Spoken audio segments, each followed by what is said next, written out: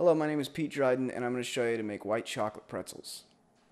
Things you will need: pretzels, white chocolate chips, a saucepan, a wooden spoon, and wax paper. The first step is to pour the white chocolate chips into a saucepan. Now place the pan on the burner and turn the heat on to low. Using a wooden spoon, begin stirring the chocolate. Keep stirring until the chocolate is completely melted and smooth. Now take the pretzels and dip each one halfway into the melted chocolate. Turn the pretzel over and dip the other side.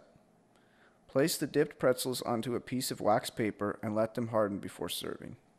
And that is how you make white chocolate pretzels.